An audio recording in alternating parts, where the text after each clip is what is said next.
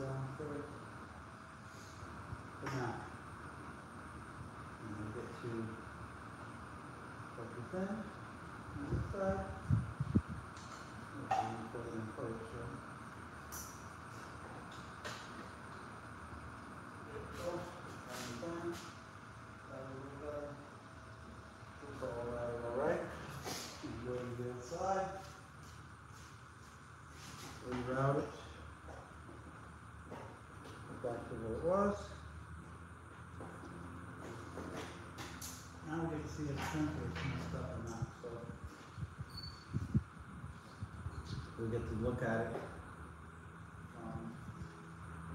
underneath to make sure that we're actually not hitting a firewall or anything. We'll look at that in just a minute. So give me a second. Let me look at it. Maybe we won't find an instruction. Make sure it's not hitting the wall or any kind of a. Yep, this is the thing with the dog, so take the zip tie. And you got the zip tie, because that one's hitting a wall. Zip tie.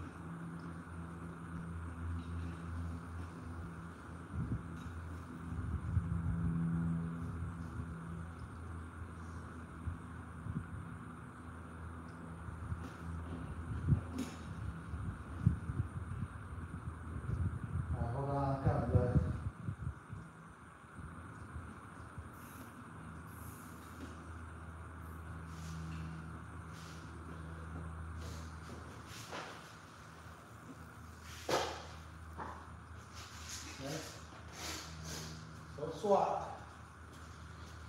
Everything is swapped already. Yep, changing both O2 sensors. That's what we're doing. We're done. We changed both of them. I'm actually gonna. Oh, hold on a second, guys. I gotta blow my nose. Wow, what the hell? Woo.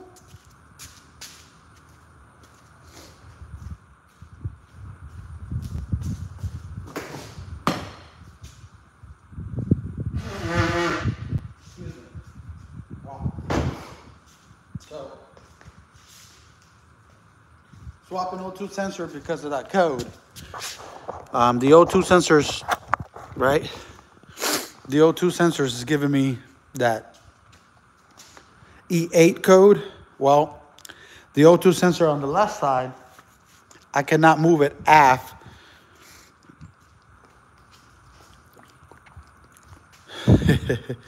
He's in timeout, no chap rags. What's up, Cake?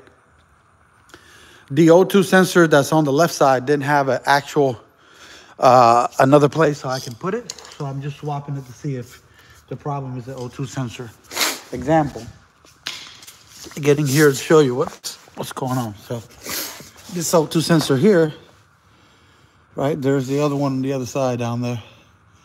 Well, this one doesn't have a test pipe down here that I can actually put it in, and the other one does. So if it is the O2 sensor, then I'm going to, I wonder if the transmission plug is actually loose.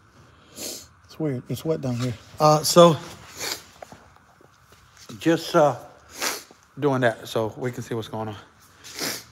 Can I bypass it? No, I can't. I can't bypass it. Remember, all my ECU info comes from the O2 sensor for everything else. So not really.